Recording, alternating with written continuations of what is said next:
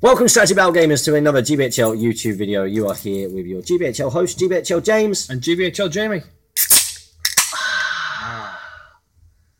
The rest of the branded, there it is.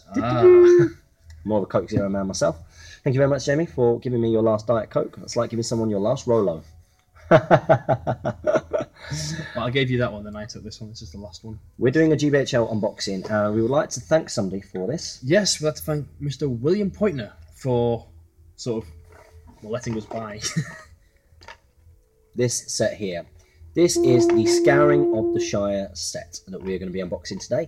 Now, Will Pointer, he brought this with him to Mansfield. You did, yes. Now, he's a student, and he made a big commitment to come to the tournament and to come to some tournaments. Of course, that is quite expensive. So he brought his Scouring of the Shire to try and sell off, to pay for the tournament, basically. Yeah.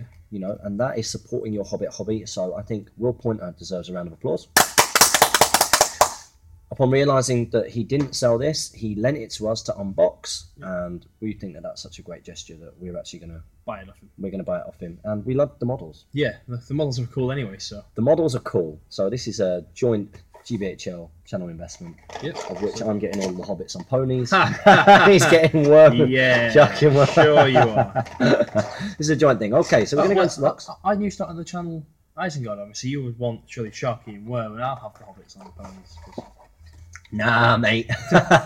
Ooh, what's that? I don't know. Okay, so we're going into the box now. So let's have a little bit of a look. Yeah. What, do any paints recommend? It doesn't.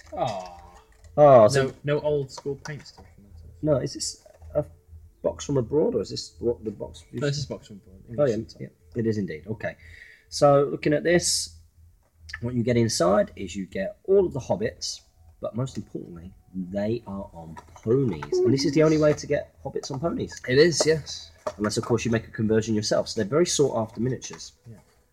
And then you've also got Sharky and Worm, which I have to say, I love the look of these models. Yeah, Sharky and Worm is so cool. I love the look of them. So as always in a channel unboxing, we're going to have a little look at the models. We will briefly go through some of the profiles. Yes, yeah. But of course, you will have probably seen us talk about Hobbits at various points, and Sharky and Worm, I think, are the key ones to talk about on this. Yes, yeah. I think so.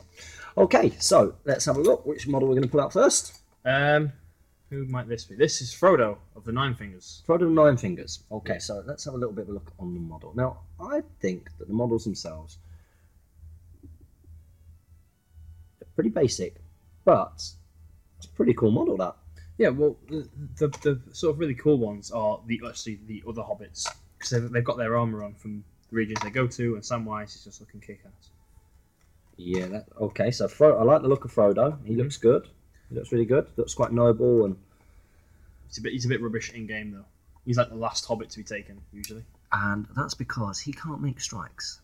I'm right in saying that. He can't charge and he can't make strikes. He can defend himself, but he can't make strikes. Yeah, so he can win the fight and push you away. And next up, we've got, is this Sam?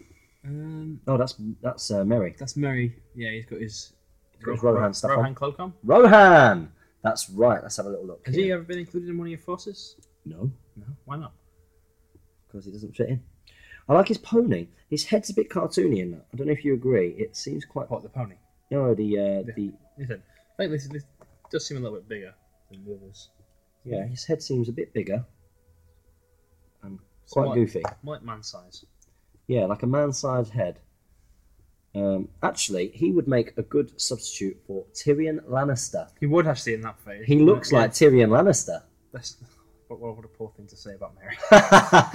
Merry looks like Tyrion Lannister. Yeah. It's a lovely model, though. Yeah, very cool. A lovely model, just a bit cartoony on the head, but very cool having him with the Rohan gear on. Yep. So we got. You can see that for yourself.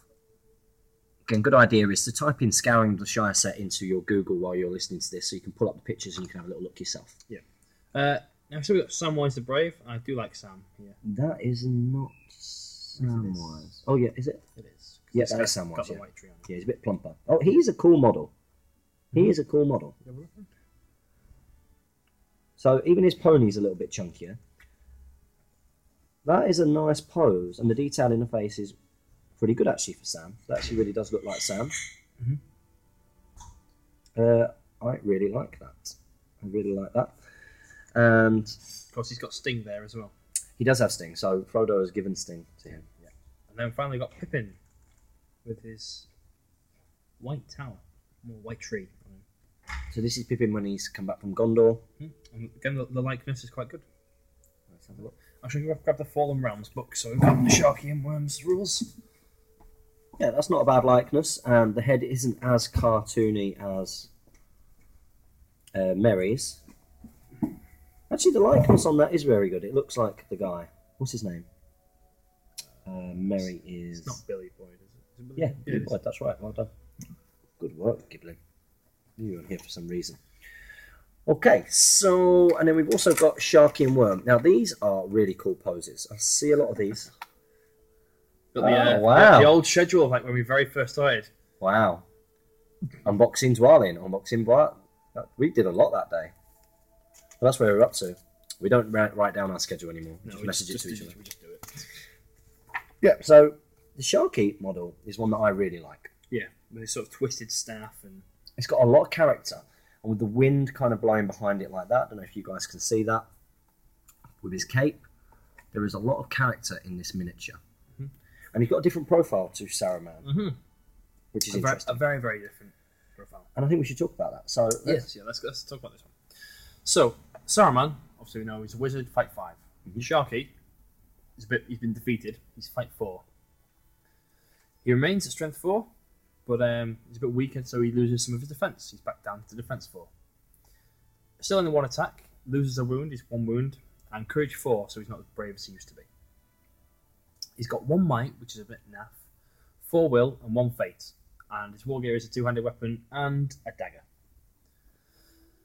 So, big step down from Saruman. Big step down. But the key thing here is how much he costs. Yeah, 60 points for both Sharky and Worm. Which is pretty impressive. Yeah. So he has taken a big hit to his profile, but he is cheap. And if you look at his magical powers... He still remains a threat. Yeah, and this is why you might take him. Okay, so we'll start with the lesser of the 2 spells. He's got Terrifying Aura cast on a 2+. Now, honestly, I don't think you need Terrifying Aura on this guy. He's not going to be a general or anything. So you don't need that. What you want him for, with his 4 will, is he's got Immobilize on a 2+ still. So it's a really handy thing for, especially in the lower level games, to really chop down the big hero. Yeah. And shut him down throughout the game. Well, if you look at it from, let's say that we're talking about maybe Damien or Owen bringing Bilbo and being able to put him in contact and effectively... Essentially, transfix them. And this guy's got that, and he's costing 60 points. Yeah. Which is the same. Yeah. And you're getting Grima as well. And you're getting Worm. Oh, yeah. So Worm is a bit different. His combat stats are rubbish. He's essentially just a man. He's fight 2, strength 3, defense 3, 1 attack, 1 wound, no might, will or fate. And he's got broken loyalties. So obviously Saruman's not got the same control over him that he used to have. And if Sharky is reduced to 1 wound and has no fate remaining, Worm becomes a good model and must move towards and attack Sharky if possible. If Sharky is slain, Worm reverts to being an evil model. A very fluffy profile. Yes, yeah. So obviously if you are controlling him, Worm is essentially just use him as a throwaway guy. You don't even want to risk him being around. No, you get him as far away as possible. Now let's look at the model, because again, this is a model that is full of character. Yes. Full of character.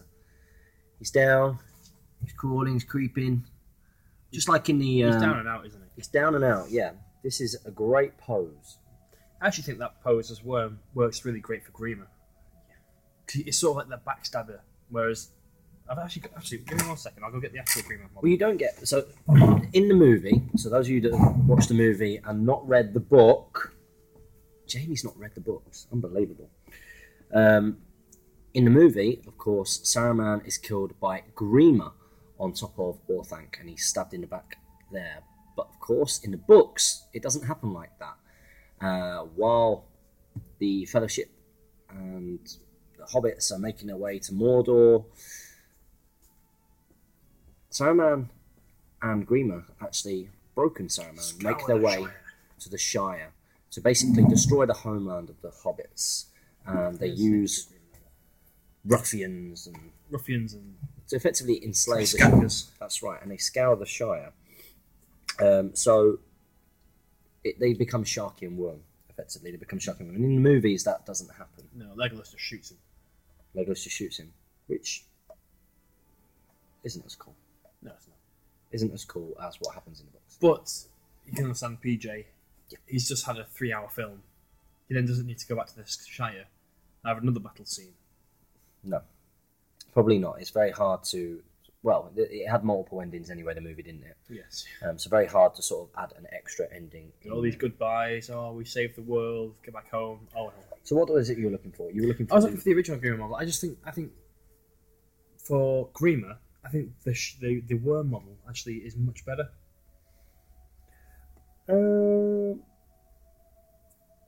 I prefer that one. Yeah, this Grima definitely is Grima counselling Theoden. Yeah. It's him there, you know. This one here, just these models are so full of character, and that's why I love them. Sharky and Worm, they're characterful models. They've got fluffy profiles. Yep. You can see where Sharky might be handy. We've seen him at a couple of tournaments with Damien when he brings 500 points. Yes, yeah. Because he struggles for that mid-level. Although he's still, I think I've spoken to David. He's still not sure if he's actually worth taking, or if he should just take another captain or a cat hero, or whether at that mid-level where it's worth actually putting Thryden in there. Yes, I don't think he will because I don't think he wants to put Dundings in with his Urukai, but still.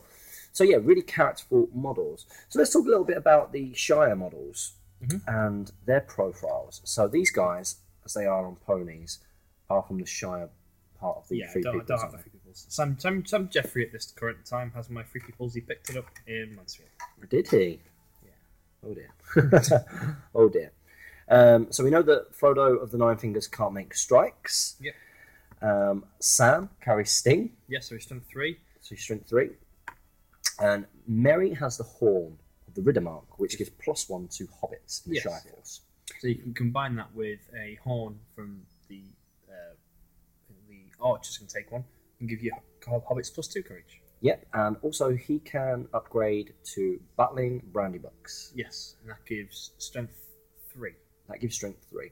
And then you've also got Peregrine Took, who can upgrade to Turkish Hunters, which gives fight 3. Fight 3, exactly. Fight 3, shoot value 3. Yeah. So they're actually pretty handy models to have, especially if you do have a Shire force. These are they're all 2 might heroes as well, and they're very sought after models. Yeah. Very sought after models. So we're really, really chuffed to be able to. People really these. want them for their ponies. They do, and it's a shame that you're going to see a lot of these cut up to make dwarves on ponies. Of course, you don't necessarily need to do that anymore. The Dwarf Adventurer coming from Shadow and Flame. Have you seen that model? I have. Lovely models. So you won't have to cut these up anymore. You can use these as they are because they are gorgeous models. Really, they were gorgeous. They were gorgeous models. They were gorgeous models, and nice fluffy profiles as well, which is what we like in our Lord of the Rings scene. And is there a scenario that goes along with these? Yeah, the Scouring of the Shire. Yeah, and it just uses these models. I won't just use these ones. It will use a bunch of ruffians, and it will have Hobbit militia as well. So maybe we'll get these painted up. We might send them off to Shadow and Flame, and we can do a scenario with them at some point soon. Hope you've enjoyed this unboxing, guys. So if you've seen these guys in action, if you've got the Scouring of the Shire set, let us know. Let us know how they get on. This has been GBHL James. GBHL Jamie. With another channel unboxing video. Make sure you comment, like, share, and subscribe. Support your Hobbit hobby. And happy strategy battle gaming.